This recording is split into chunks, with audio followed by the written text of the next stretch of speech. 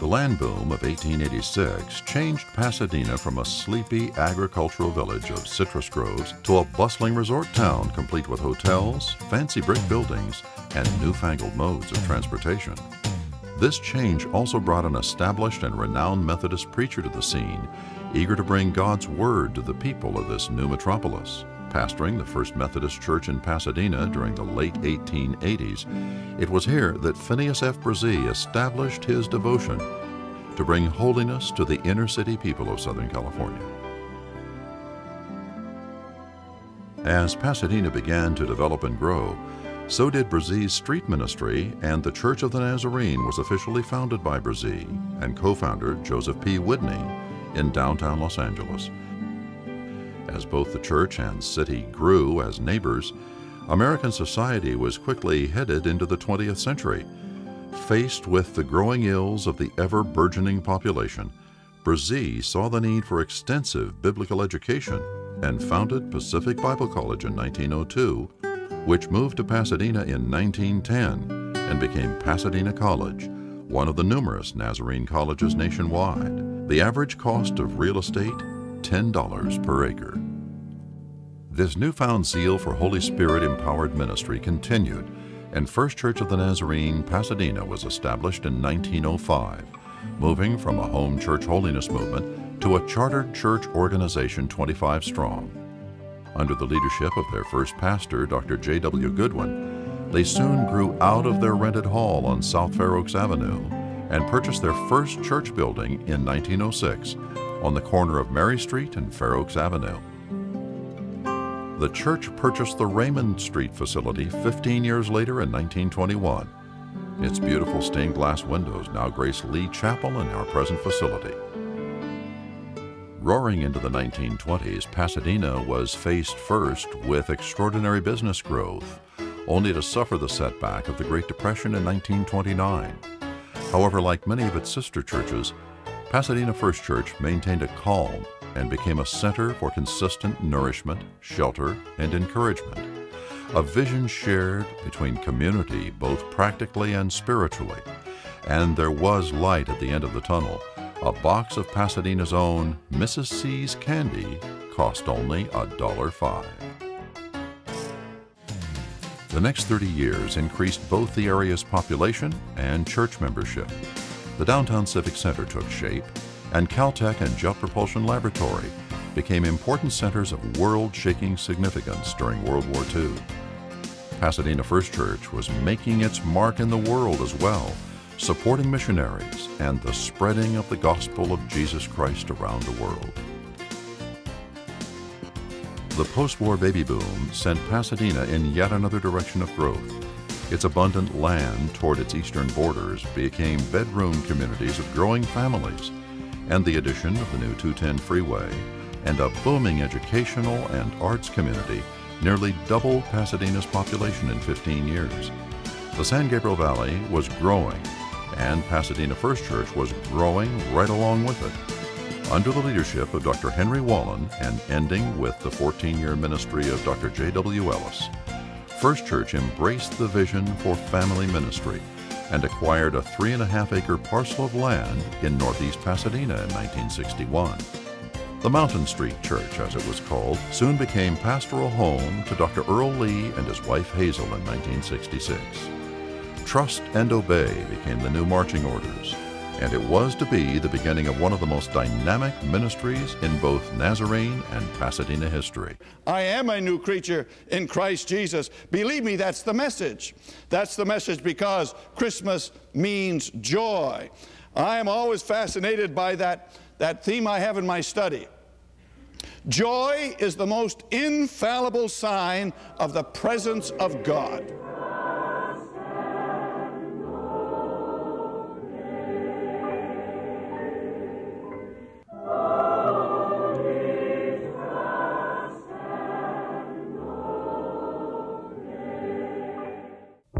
During the 1960s and early 70s, the nation was torn and wounded. The Kennedy and Martin Luther King assassinations marked a violent decade of American history. Vietnam, the Watergate scandal, and the Iran hostage crisis all took their toll on the American psyche. The need for a healing vision of Christ's love and provision was at an all-time high. And despite the national decline of mainstream church attendance, Pasadena First Church membership nearly tripled in 10 years. Pasadena was sailing into uncharted waters with its staggering residential and business growth. And as always, First Church was ready, willing, and able to sail alongside. In the late 1970s, with great personal sacrifice, trust, and faith, the First Church family set their sights on a new promised land and made plans to move to a 12-acre site 1.7 miles to the east toward the sunrise. Pastor Lee had noted this plot of land could provide the site for a new church. Pastor Lee felt inspired to gather his congregation together, and under an old pepper tree on this land, they did the seemingly impossible thing and knelt in prayer and claimed this land for the Lord.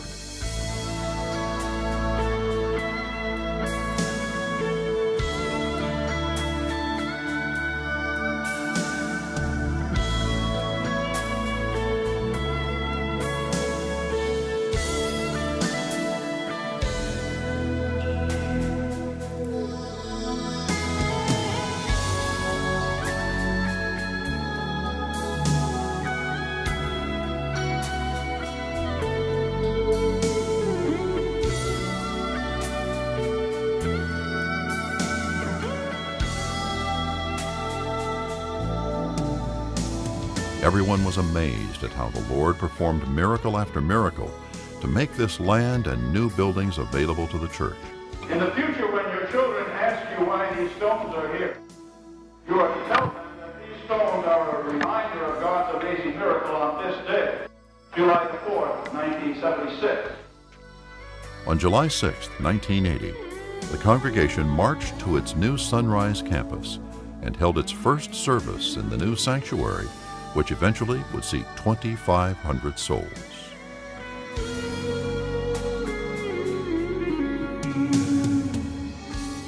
Many great events occurred in these new facilities, including the nationally televised account of the way the family and church handled the imprisonment and release of the Lee's son Gary, who was at the American Embassy in Tehran, Iran, when it was stormed and taken over by revolutionaries of that land. Out of this, one of the news reporters from the National Broadcasting Company, Janine Tartaglia-Metcalf, personally found the Lord and entered into full-time Christian service as an ordained minister in the Church of the Nazarene. I'll never forget coming to Christ through the wonderful witness of Pastor Lee and Hazel. I was assigned by the Today Show to cover this family because their son was a hostage in Iran. And while I covered them and did interviews with them, they interviewed me about where I was with the Lord. There was something about their witness that was so real and genuine that I began to ask myself, what do I do with Jesus? There was something about them that drew me to the love of God. And after 10 months of interviewing this family, I finally came to church.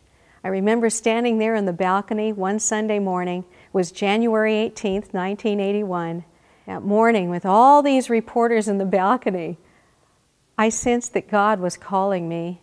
And in the middle of all those reporters, I put down my notebook and I stood up and I received Jesus Christ into my heart. My life has never been the same. The moment I came into Pasadena First Church, there was something about the love and the safety there that I could be who I really am. The Cassettes for Christ ministry was born. These cassettes of the weekly worship services not only ministered to Pasadena folks, but began to reach around the world to missionaries overseas. Way back in the jungles of Papua New Guinea, and you hear this cassette tape playing, it was saying, "Has anybody told you we love you today?" which is the theme song of First Church at that time when Pastor Earl Lee was here. And I walked into the village, and here a young man had a battery cassette player. And he had gotten that tape, I don't know where from, and he was playing it. At its peak, the mailing of these tapes amounted to about 2,300 being sent out weekly. Reverend D. Freeborn joined the staff under Pastor Lee to support the youth department of the church. D., as he was known, immediately went to work setting up a singing group called the Christian Minstrels, which was composed of senior high school and junior college age young people. We had two Greyhound buses, and they asked my husband and I to be sponsors, and so the song director, D. Freeborn, and his wife rode one bus, and then Monroe and I rode in the other. Numerous young people found the Lord as their personal Savior under his ministry. The group became so successful that for several summers they chartered buses and toured the nation for about 4 weeks, giving concerts in various churches nightly. Continuing the vision of those before him, Dr. H.B. London Jr. led First Church ministry into new directions with his vibrant radio ministry, his passion and devotion to world missions, and his assurance to members and newcomers alike that God loved them as if they were the only person to love, and that made them very special people. I can remember very, very vividly the first Sunday that Bev and our family arrived here in Pasadena. It was Mother's Day, 1985. The job we've been given and the chore that is before us and the awesome task to impact this Southern California area will not be easy. But I've got the promise of God from Isaiah 43. I know who you are, Pasadena First Church of the Nazarene. I know your name. I know everybody in that church by name. I redeemed you. I am your Lord. I am your God. And we will make it together. I stood outside that pepper tree and looked at the sanctuary and looked at this awesome building and what the history of this church had meant to the Church of the Nazarene and to this community and the pastors before me. And I have to tell you, I was pretty humbled by the occasion. Under the vigorous pastoral ministry of Dr. Stephen Green, First Church of the Nazarene in Pasadena continued to be a beacon of light for those in the San Gabriel Valley seeking truth, compassion, and an environment of encouragement and reflection. Reflection of and on the one who gives us life, our Lord and Savior, Jesus Christ. The magnificent story of God found in sacred Scripture, and there find our story as a part of God's great story. Helping Hands was conceived by a small group of people in the early 1980s. They began the process of developing a program to assist in financial and emotional care for those in crisis. The program has continued through the years, providing meals, rent money, furniture, or a helping hand wherever needed for the young and old. Another ministry to reach out to those in need is the Church in the Park program. In 1999, the church began planning ways to help the homeless in Central Park. They started out one Sunday morning taking donuts and orange juice to the park, hoping to minister to a few needy souls. 4 years later, the ministry has grown to include providing a full hot breakfast transported from the church to the park in a trailer to approximately 150 homeless people. The breakfast is followed by a short worship service with the ministry of the Word and singing. Pastor Jeff Crosno served as senior pastor of the church from 1999 through 2001. And everyone who calls on the name of the Lord shall be saved. Peter begins to preach powerfully, anointed by the Holy Spirit. The 500 gathered around him, bearing silent witness to his presence and the message that he articulates. Dr. Robin Smith was the interim pastor in 2002. To those who fear him from generation to generation, he has performed mighty deeds with his arm. He has scattered those who are proud in their inmost thoughts. Pastor Jay Allman, the 20th pastor of First Church, began his ministry with us on January 5, 2003, with the emphasis to seek and save the lost. No one is turned away. One day he's coming back, and when he comes back the next time, he'll come back wearing the crown of glory, King of kings and Lord of lords. He will be acknowledged by every person, by every individual. All the world will acknowledge that this is the King. This is Jesus. Within just a few months, God has moved the church forward, enabling us to serve an international community, bringing multi-ethnic groups to worship with us.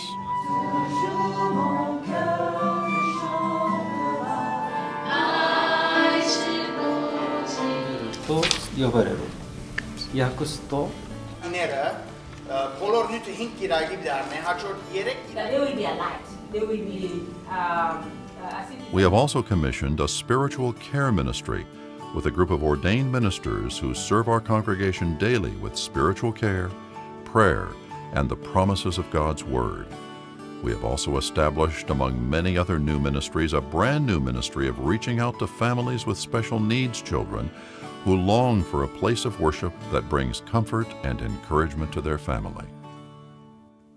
The primary purpose in all our worship ministries is to lift high the name of Jesus and to glorify God.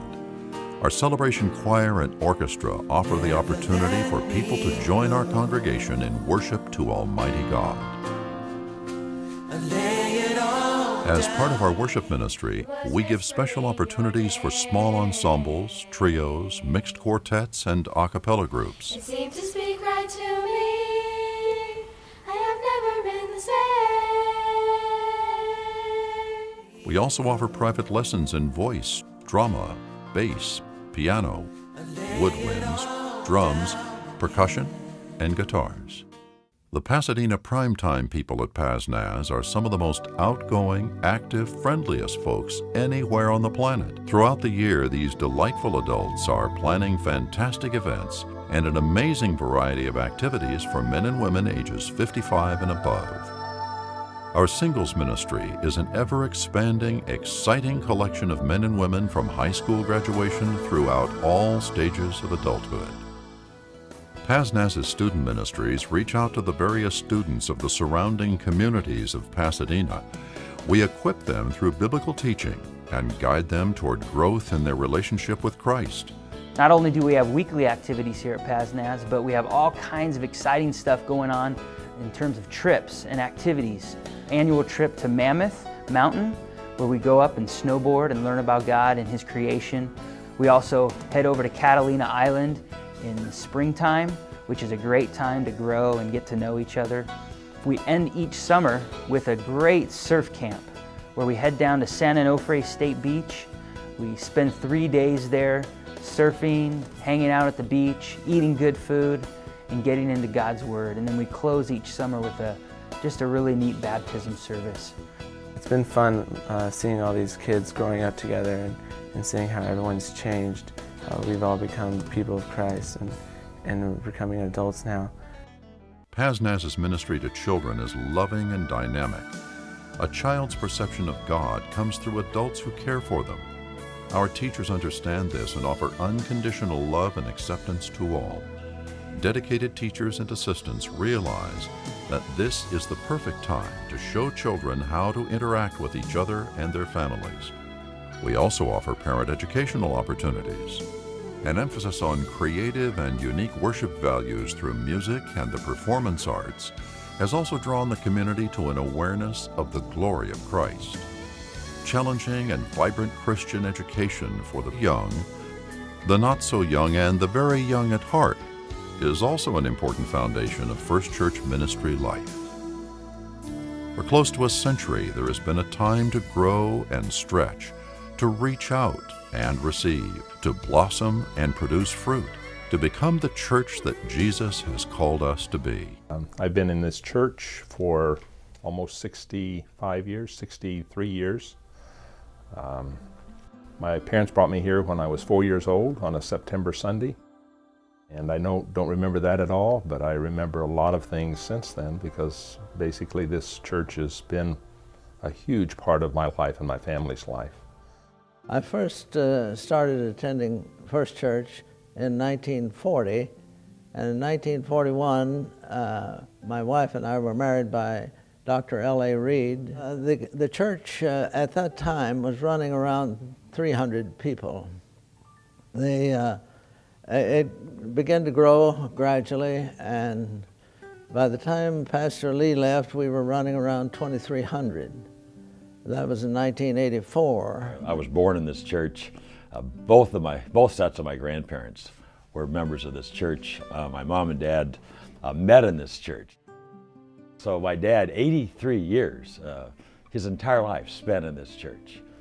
And all of my growing up years and the great preaching. God has always been so present in this church. The Word has always been proclaimed. The Holy Spirit has always been moving and ministering and touching lives. And the family of this church, the community of Pasadena First Church, is precious and has meant so much to my life. They say that the Pasadena Church is going to celebrate their 100th anniversary. Well, I can beat that by 1 year. I'm going to celebrate my 102nd birthday this year. I'm 101 years old now, and the Lord's been wonderful and given me wonderful health. And so I praise the Lord for all of His blessings. And the Lord has been good to give Pasadena Church so close by and give me a chance to be a part of it. So during all of these years of service, or 34 years of missionary service as missionaries for the Church of the Nazarene, 20 years in the Middle East, Lebanon, Syria, Jordan, Egypt, Israel, our mission field there. We just have always felt like we belonged here whenever we've come back for furlough. First Church had a tremendous impact on our lives, even way overseas on the mission fields. So it's just been a wonderful time for us to have been a pleasure to be members of the church and to have had the support that we have had over these years.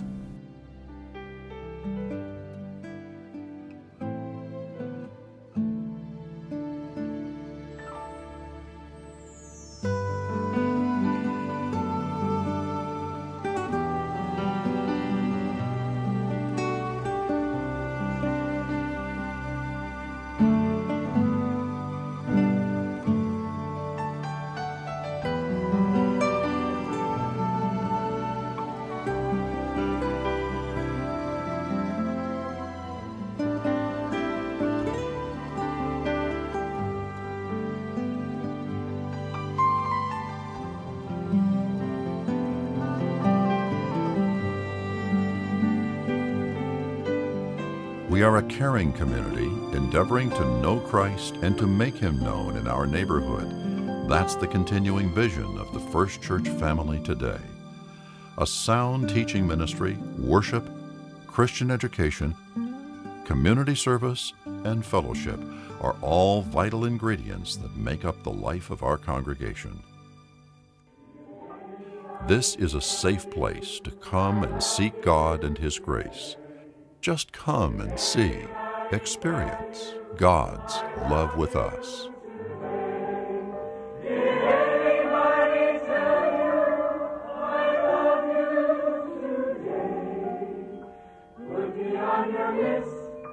Let me be the first. I love you today.